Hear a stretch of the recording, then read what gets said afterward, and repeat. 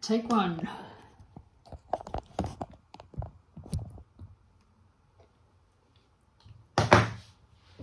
Hi, my name...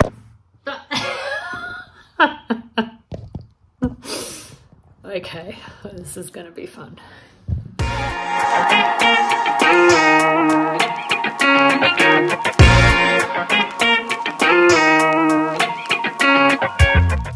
Hi, my name is Francesca and I'm coming to you from Sydney, Australia. Welcome to the first video of my brand new channel, Back to Art Girl. I'm so excited to be doing this and thank you for joining me. I aim to return to my roots as an artist and in particular dabble in two art styles which seem to be fairly popular at the moment. But I want to experiment and show you how to go about these styles in a budget-friendly way and hopefully save some money if possible while having fun. Want to have some fun?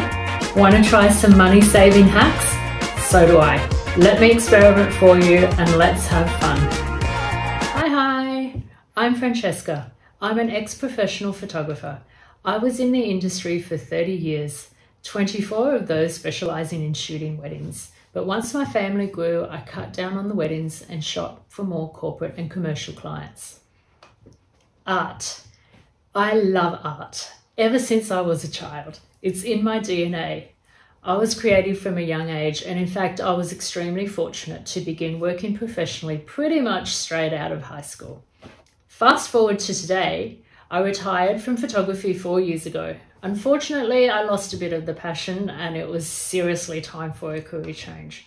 So I stopped being a sole trader, which can get pretty lonely sometimes, and went back into the workforce in a role which still allowed me to help others, which is what I love doing. But that's a story for another day. Here in Sydney, we're slowly emerging out of our second and longest COVID-19 lockdown, where we had 4 months of downtime, homeschooling and getting to know your family better time. In that time, I tried to keep busy by doing stuff at home which require a little extra attention than just a weekend. I've been helping my kids learn from home while schools have been shut down. I have been cooking, sewing, washing, cleaning, and this has been on repeat for the last 4 months. Ugh.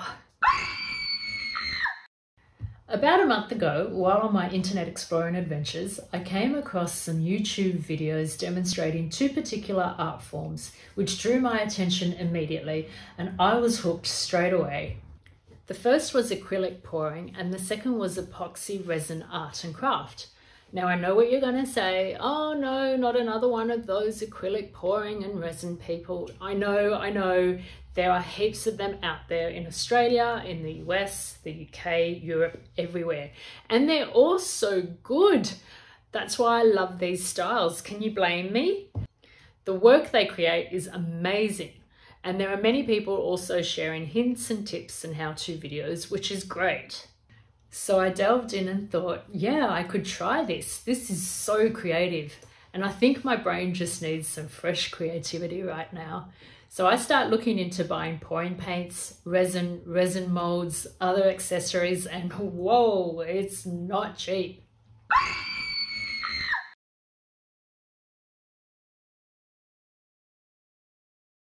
Now, I don't know if it will be possible. I appreciate the work that goes into achieving great results. What I'm not 100% convinced with is that you should stop at the first thing that you find. If you start looking, you'll find hundreds of acrylic and resin pouring products online, on Etsy, on eBay, on Amazon, and direct from seller websites. The market is saturated in these products. Can it be done? I don't know, but I'm sure going to have fun trying. Remember, I'm only a beginner, and I'm not saying that one day I won't be using the more expensive stuff myself also. But let's experiment all the possible economic alternatives in the meantime and have some fun. So come with me on this journey of discovery. Let's go back to art and have some fun. Remember to subscribe and click the bell so you don't miss out on any of my experiments. And wish me luck, hopefully we'll get some art. Thanks for watching my first video on my new Back to Art Girl channel, and I'll see you again soon. Bye now.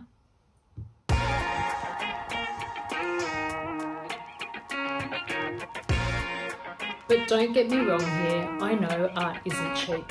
You're not just buying paints and resins, you're buying fine. That's one for the blooper reel.